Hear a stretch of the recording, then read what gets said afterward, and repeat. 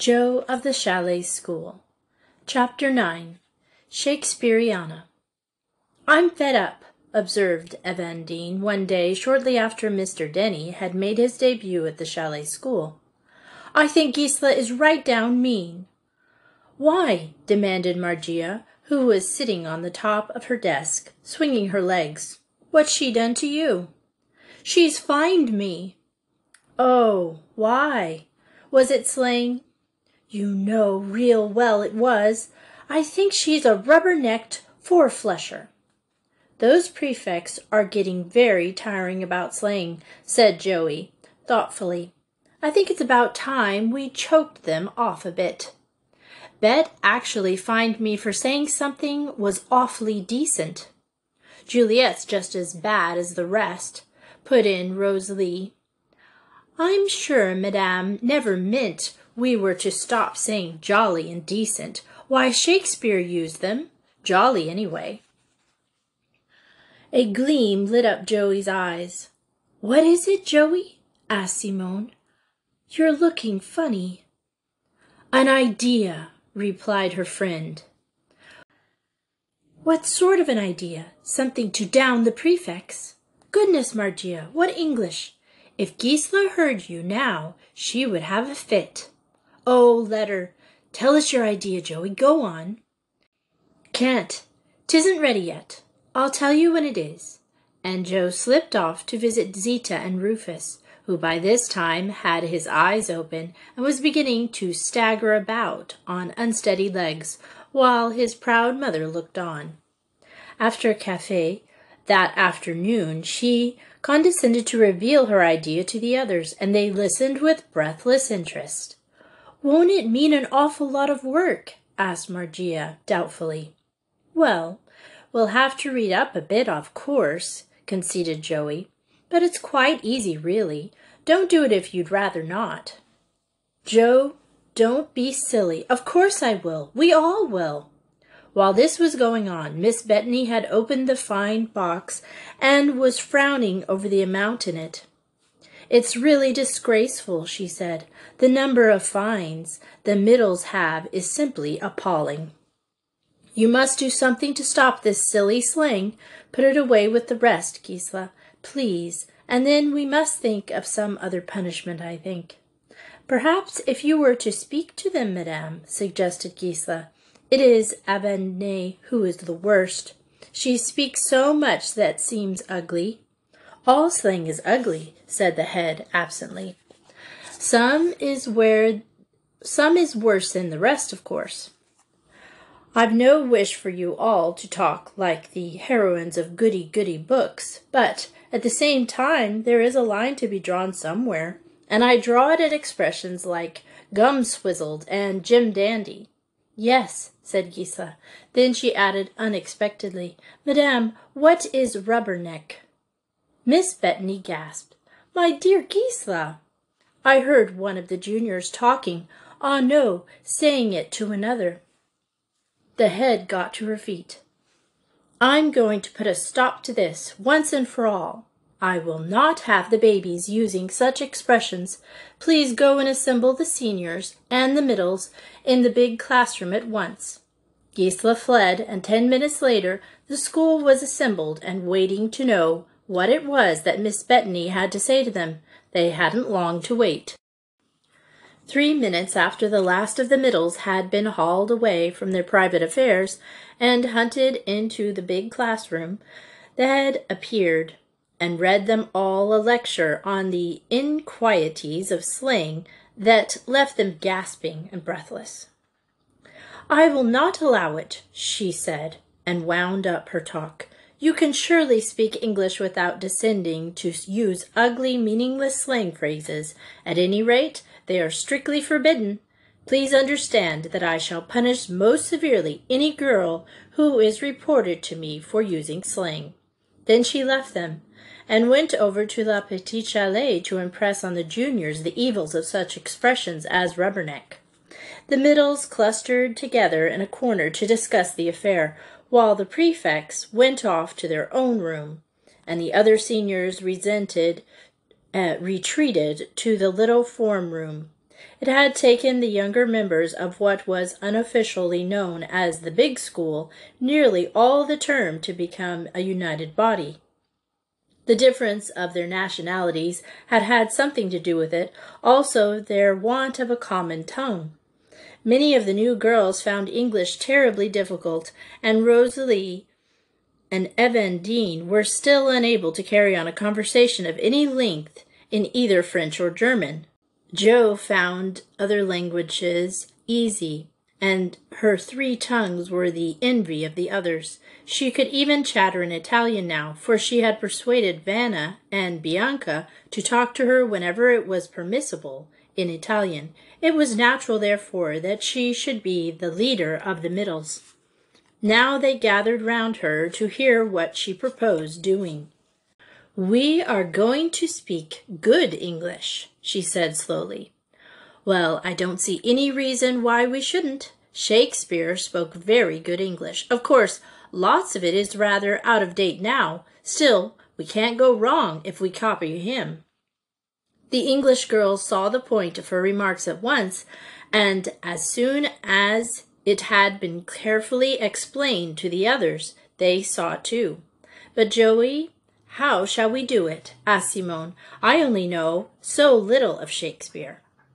"We'll read all we can," said Joey. "Whenever we get a chance, we'll talk to each other, but mind, no one says a word till I tell you. We don't want to let the others know before we're absolutely ready, and then I want to burst it on them like a hurricane, sort of." For the rest of that week, the middles were surprisingly quiet and studious for them. Gisela, under the impression that it was the result of the head's lecture, was quite jubilant about it. There was very few fines, and all seemed to be going well. Saturday was a wild, stormy day, with tearing gale from the northwest and a heavy gray sky. Bernhilda, the weather-wise, declared that if the wind shifted to the north, the snow would come. It was later this year than it had been last, and when it came, it would probably be a regular blizzard. The wind was blowing too heavily for anyone to go out, and the mistress and prefects prepared for a strenuous day. They need not have worried. Every one of the 11 people who were responsible for most of the mischief going on in the school read nearly the whole day, and Sunday was the same.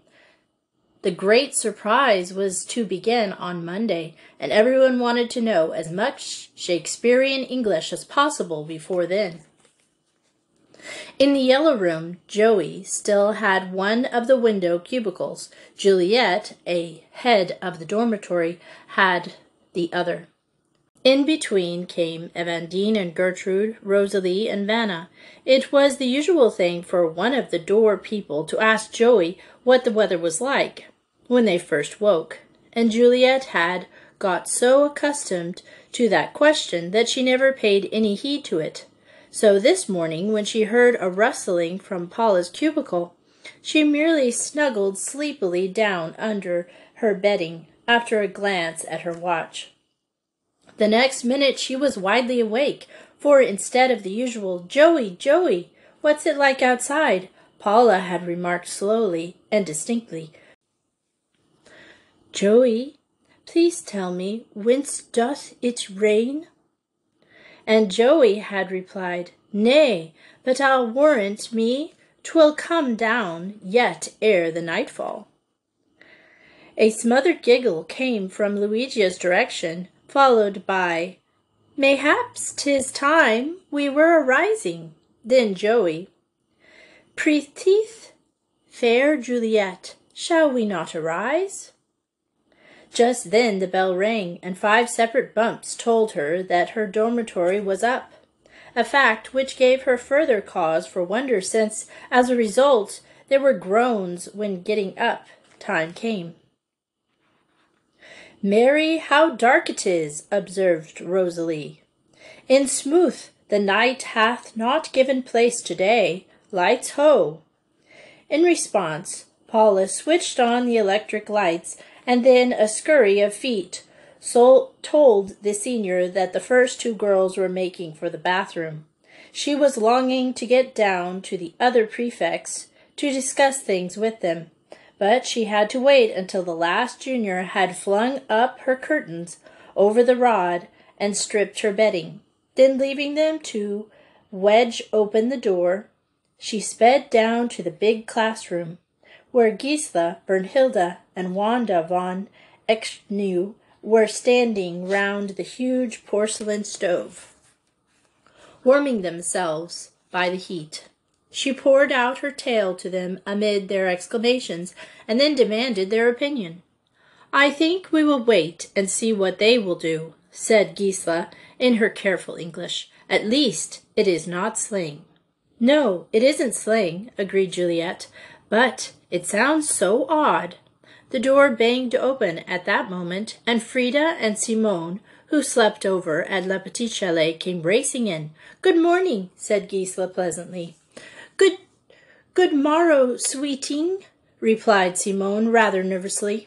Gisela could scarcely believe her ears, and she received a further shock, for just then the members of the Yellow Room, with Maria, entered, and Joey, who was a little in advance of the rest, cried, "Well met, Gisela!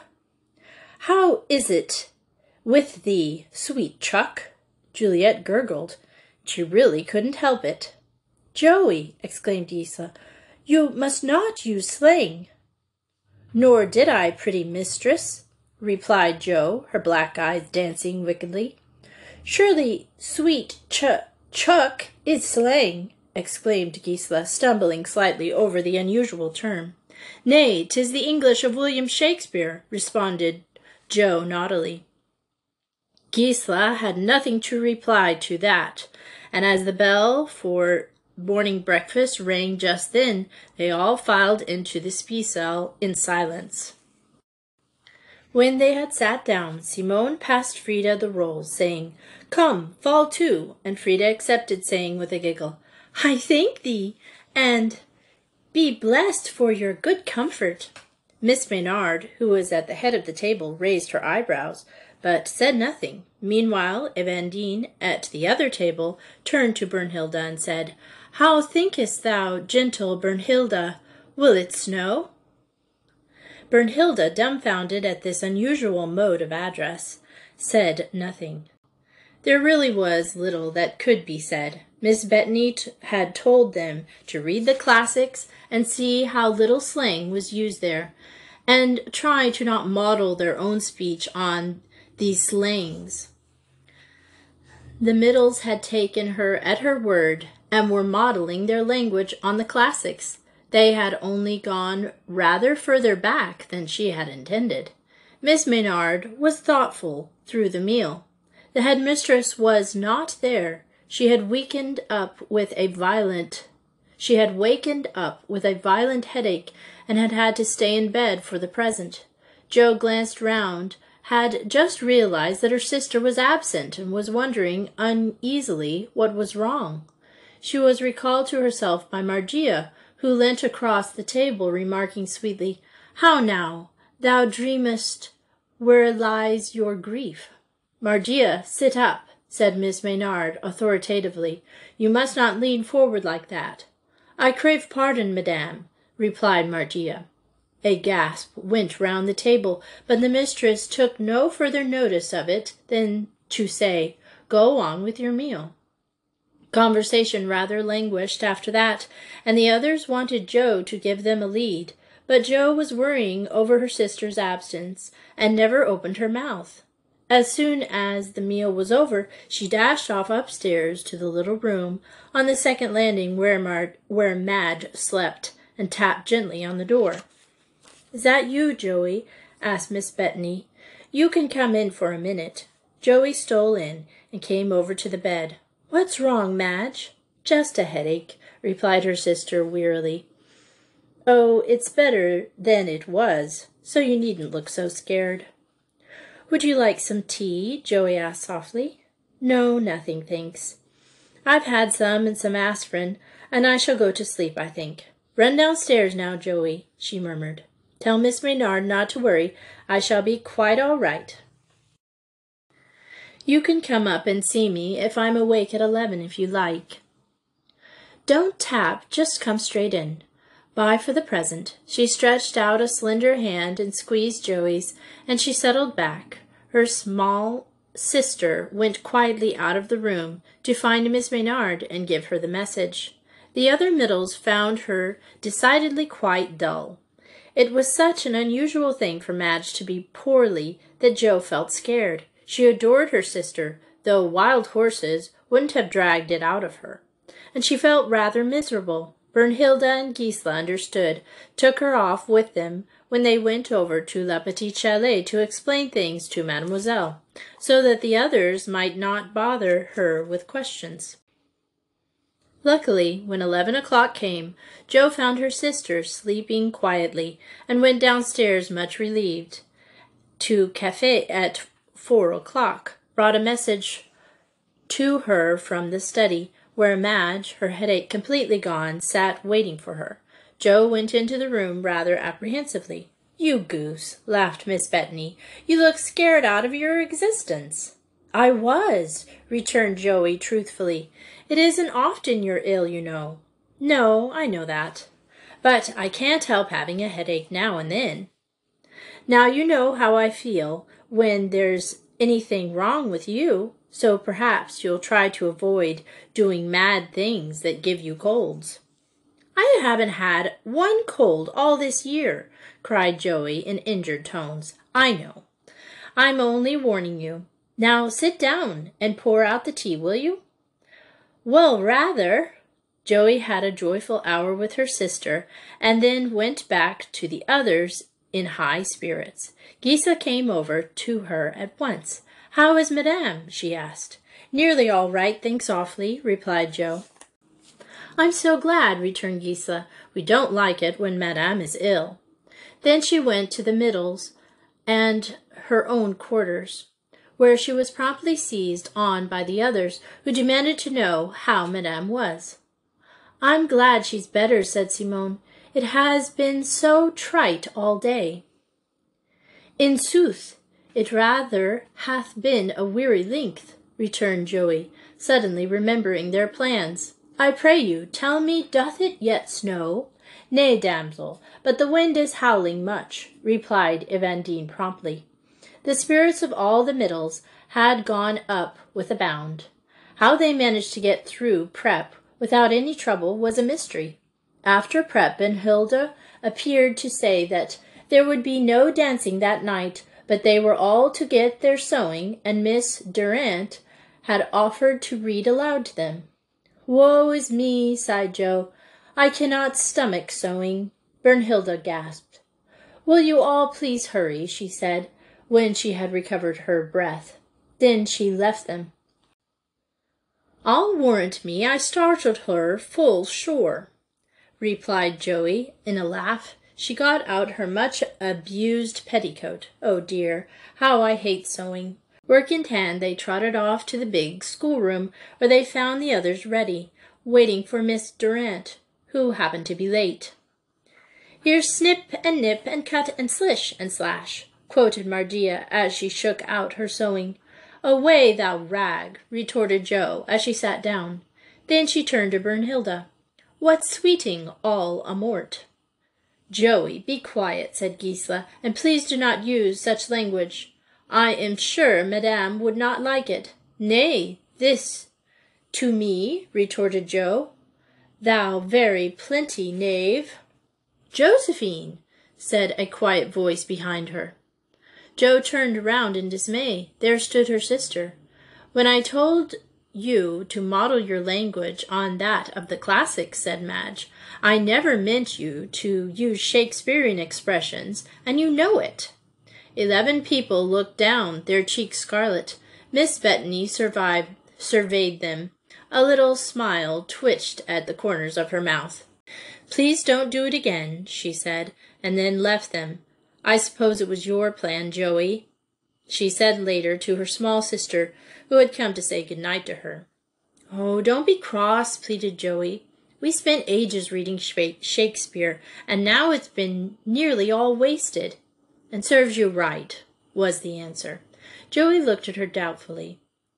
We know a lot more about him anyway, she said irreverently, and it's awfully hard not to be able to say jolly and decent and awful. Really it is, Madge. And Shakespeare used such gorgeous words. Madge gave it up and laughed. Go to bed, she said. I won't use Shakespearean expressions any more, promised Joey. And we may say jolly and things like that, mayn't we? Good night, you baby, was the only reply she got. However, as the prefects relaxed their vigilance a little, the Middles thought it was fairly safe to take it for granted that Miss Bethany did not mind a little slang, so their Shakespearean studies had not been in vain. Chapter 10. An Honor for the Chalet School. Next day the snow came, and with it winter. All that day and the next it snowed, a huge whirling blizzard, and the clouds were so heavy that they seemed to be laying on the mountain tops, and still the snow fell. On the Thursday there was a lull, which lasted for 2 hours, and the girls, well wrapped up, played about the chalet during the whole time. As Miss Bethany said, they would have to take advantage of fine weather when they could. So from 10 o'clock until 12 they rushed out in that dry powdery white, which was so unlike English snow, and had a glorious time. Just before 12 the great flakes began drifting down again, and they had to go in. And then once more everything was veiled in whirling white, and the blizzard raged until the Sunday. When the girls got up in the morning, the wind had gone down, the snow had ceased to fall, and it was freezing hard. Joey, sitting up in bed, gazing out of the window, gave a cry of ecstasy as she saw the beauty before her. Mountain paths and level grass were thickly covered with a white mantle, against which the lake lay, still the black beneath its veiling of thin ice. "Oh, wonderful!" gasped Joey. "Juliet, wake up! Isn't it glorious?" There was a groan from the other occupants of the dormitory. "Joey, do be quiet, it's Sunday, and the only day we get to really have a decent time in bed," complained Juliet. "I can see it's stopped snowing without sitting up. It's going to come down again, though. Just look at that sky." "How it is cold," shuddered Gertrude in her own language. "Joey, does it freeze?" "I should think it did. The lake's absolutely black, and the snow looks so white." The members of the Yellow Room hopped out of bed and dressed as quickly as possible. Downstairs Simone was waiting in the passage, and Marie was noted for being a quick dresser, came racing down too. The 3 little girls ran to the door and opened it, letting in a rush of icy cold air that made them shiver. "Brr! Isn't it cold?" gasped Joey. "We'll be able to have a walk today." "Yes, if it does not snow again," said Simone pessimistically. "Here's Frida." Frida, with her long blue cloak pulled tightly round her, and her pretty flaxen hair waving loosely over her shoulders, came flying across from La Petite Chalet. "Grüß Gott," she smiled as she reached them. "How it freezes!" "Grüß Gott, Frida," said Joey. Then eagerly, "I say, you know the weather about here. Do you think it will snow again today, or do you think it will hold off till tonight?" Frida looked seriously at the sullen sky and above them. "I cannot tell," she replied. "The sky is very full of snow, but it freezes, and so no more may fall until the night. There is no wind, of course. If a south or a west wind should rise, then I think we should have much more snow, wet snow. A north wind might bring hail. As long as it does not blow, there will be frost. If the lake freezes, will Madame give permission for skating, Joey?" "Oh, sure to," replied Joe. "How long will it be before the lake bears?" Frida shook her head. "I do not know. It depends on how long the frost holds, and how keen it is. Shall I go and put my cloak away? The bell will be ringing for breakfast, and we shall be rowed for standing here without any coats on," said Joe. They went on shutting the door behind them, and ran into the cloakroom just as Miss Bethany came downstairs. "Just in time," murmured Joey under the breath. "Coo! It was cold standing there. Let's go and get warm at the stove." They went into the big schoolroom where some of the others were, and presently the bell summoned them to the spee-cell. After breakfast, Miss Bethany told them that she intended arranging for walks that morning. In the meantime, no one was to go outside without a coat, as there was an icy wind getting up. Everyone was overjoyed at the idea of getting out after 2 days' imprisonment. There was a service in the little whitewashed chapel today, so all the Roman Catholics, which meant the greater part of the school, would attend. They remained 8 girls. Miss Bethany herself, Miss Maynard, would have a little service of their own. Then they would have a kind of scratch meal and a long walk, having coffee at the usual time and a semi-dinner at 7 in the evening. "Splendid scheme," declared Margia. "Isn't it, Joey?" "Awfully jolly," agreed Jo, suppressing with difficulty a shiver. She cast a little rueful glance at her sister, who was laughing at something Gisela had been saying. No one knew better than Jo what was going to happen. Oh, how bitterly she regretted those few minutes at that open door without her coat. She had been standing there for such a little time, but she had felt the icy cold grip her, and she hadn't been warm since. There was nothing for it but to tell Madge, and all the laughter would vanish from her face, and the old anxious expression would come back into her brown eyes, and Jo hadn't seen it since April. She shivered violently, and Griselle, standing near, noticed it. "Joey, you're shivering," she cried. "Whatever is the matter? You can't be cold." The words reached Miss Bethany, and she swung round at once. "Jo, aren't you well?" I'm sorry," said Jo limply. I was standing at the door before breakfast." "Joey, how could you? You must go to bed at once." "Griselle, no, Gisela, run to Marie and ask her for 2 hot water bottles. Griselle, you can turn on the bath. Come, Joey, come at once. Miss Maynard, please look after the girls, will you?" Joey was hurried away into a hot bath. Then she was put into pajamas, heated at the stove, and rolled in a blanket and carried up to Madge's room, where she was tucked into the bed, with 2 hot water bottles and sundry pillows to lift her up to help the breathing that was already becoming difficult. Nearly all her life her colds had been serious matters, to be dealt with immediately and given no chance to get any hold.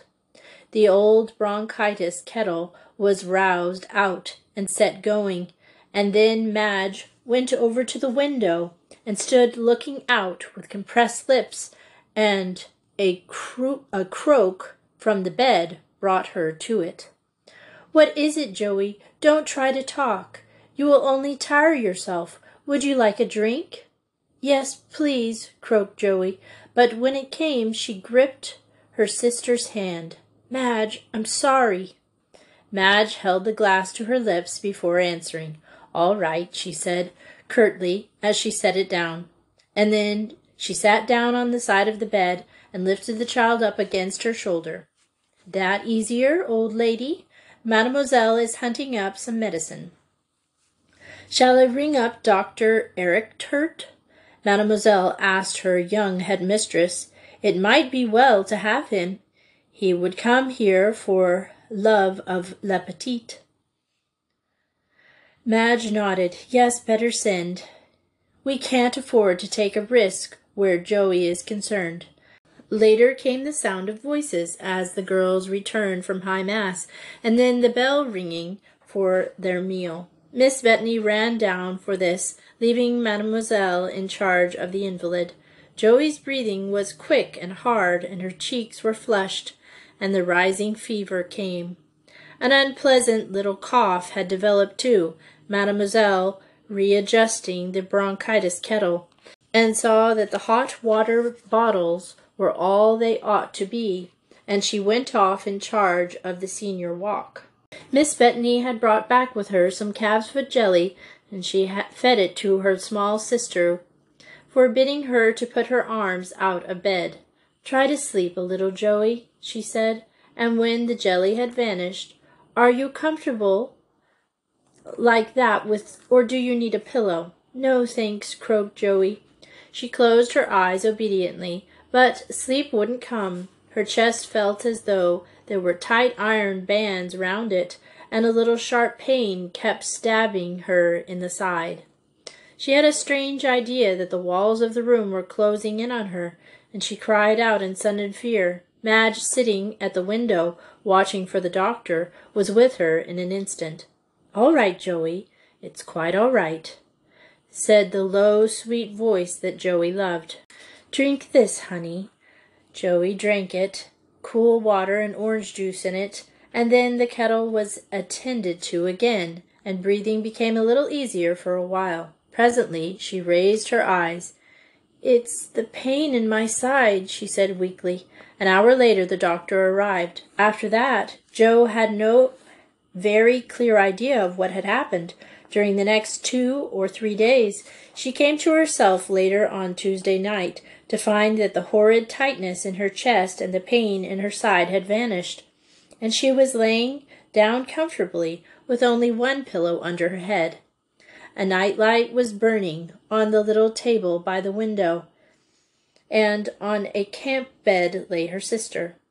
Joe lay for a minute or two, pondering matters. Then she made a slight movement, and at once Madge sat up, shaking the dark brown curls out of her eyes. "Hello," said Joey. "What's up? Have I been ill?" "No, just a warning not to do silly things," replied Madge, as she got up and slipped into her dressing gown. "Drink this, Joey, and then go to sleep again." Joey obediently drank what was given her, and then snuggled down. The long lashes fell on her cheeks almost at once. Madge stood for a minute looking down at her. It had been a narrow shave. Not until that afternoon had the doctor told her that all fear of pneumonia was at the end, and that, given ordinary care, Joey would be herself in another week. It was a tremendous relief, and not the least part of it was that the doctor had assured her that her small sister was much stronger than she had been in the summer, and that he quite thought she would outgrow her childish delicacy. "That's something pleasant to write to Dick," she murmured to herself. Her twin brother, who was in the forestry department in India. "He will be pleased." She leant over the child again, listening to the soft, even breathing. Then she pulled up the blanket, tucking it in more closely under her chin, and retired to her own bed, where she speedily fell asleep, only awakening when the rising bell sounded. Joey slept through it, and through her sister's dressing. Indeed, she only woke up when her breakfast tray appeared at 9 o'clock. Her eyes went to the window. It was a gloriously sunny day, and she could see the mountains opposite arrayed in sparkling robes of snowy white. "Isn't it gorgeous?" she said. "When can I get up, please?" "Not for a day or 2 yet," replied her sister, as she wrapped her in a thick woolly shawl and banked her up with more pillows. "That's what you get for doing mad things." Joey chuckled. Then she turned wistful eyes to the delicate face about her. "It was all my own fault," she said humbly. Madge nodded gravely as she laid the tray on her knees. "Yes, I know, Joey. Do you remember Monday of last week when I had a headache?" Joe paused in the act of peeling the top of her egg. "Yes, of course. Why?" "You told me that you were worried." "I was horribly worried. How do you think I felt since Sunday?" Joey's eyes fell. "I didn't think," she murmured. "Exactly. I'm not going to preach, but if you could realize all I've suffered since then, I think you'd do all you could to remember." Madge's lips twitched as she spoke. She had had a bad fright, and still had not recovered from it. Tender-hearted Joey saw it, and at imminent danger of upsetting her tray, she flung her arms round her sister. "Madge, I'm a pig. I'll try, honest. I will." Madge returned the hug heartily.